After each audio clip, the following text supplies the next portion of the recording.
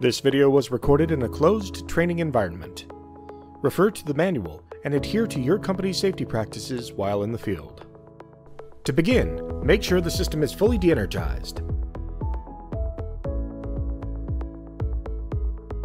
Let's start the installation process. Start with connecting communication wires, as it will be difficult to access the communications terminal block after the AC wires have been landed. We've hardwired this inverter to the internet, and if you have follower inverters, now is the time to wire your 600 volt shielded RS485 wire in the RS485 in and or out terminals located in the bottom left-hand corner of the connection unit. The RS485 in is for the previous connected device, like a commercial gateway or another inverter, and the out is for the next device in the RS485 bus.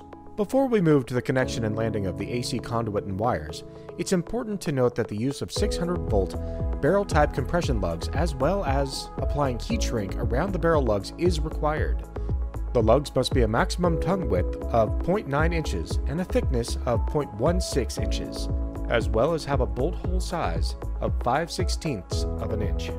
We recommend using Burndy lugs as they meet all the necessary requirements. Note that Burndy lugs are tin-plated copper material and are not compatible with aluminum cable.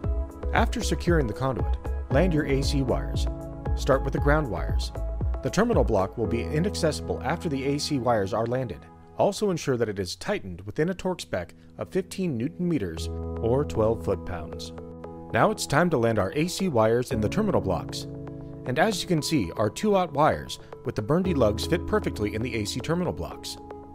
Once the wires are secured to the terminal blocks, using the bolts that come with the terminal blocks, tighten them to 8 to 14 Newton meters or 71 to 124 inch-pounds.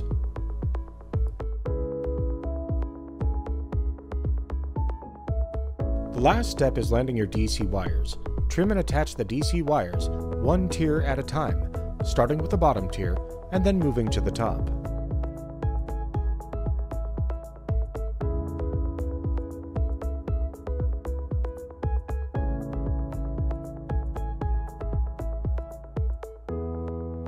You're all set. Following these best practices will simplify the installation process and help achieve long-lasting results.